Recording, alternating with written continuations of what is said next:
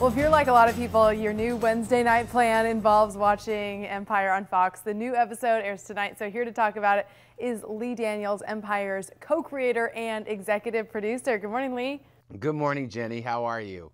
I'm doing well, and I'm so excited to talk about this because you have somehow found a way to weave every possible topic in today's society into your show. So it's, race issues, homophobia, drugs, money, blended families, et cetera, et cetera, et cetera. Was that super intentional? And if so, what was your goal in bringing up so many different kind of talker issues and controversial issues?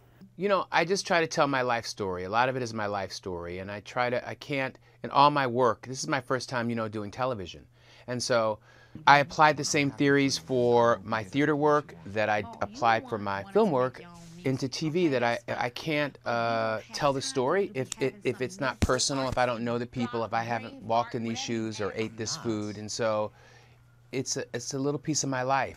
We've not seen an African-American family ever with money on television. And how do people act? And so, or family drama with black people in that milieu. So it's very exciting because we're doing something different, and I love different.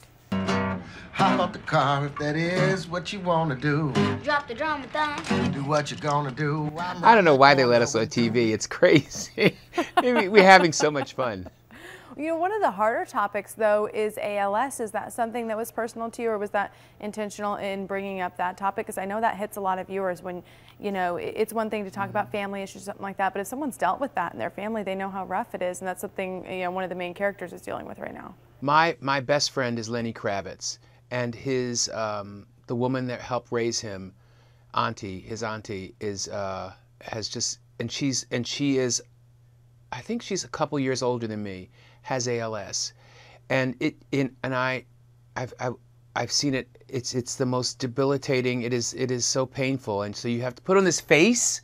You have to put on this face that everything's okay when you see her, and it's I don't know, man. It's the worst.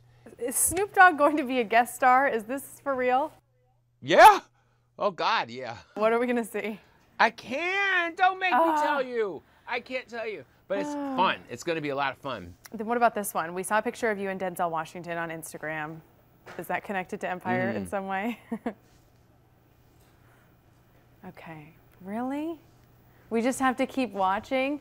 I'm curious about getting Taraji P. Henson and Terrence Howard onto the show. Was this something that was an easy sell for them? Did they buy in right away, or were they pumped about it from the beginning? I always wanted Taraji, and so I Skyped her. I said, so is this something of interest to you? You want to come in, you want to read? And she says, yeah, but I really think we should have Terrence Howard. And I go, well, you don't have the job yet to be making demands. And then I realized, oh my God, that's who Cookie is. This place ain't half as bad as where we lived in Philly. But me and your daddy still made some #1 hits in there. We sure did. Shoot rats in between takes and all. Well, they screen tested, it was magic, and the rest is history. Oh, that's awesome. Well, thank you so much. Lee Daniels, Yeah. Congratulations. It's already been renewed by Fox for a second season, so it's obviously doing well. Have fun with it. Thank you very much.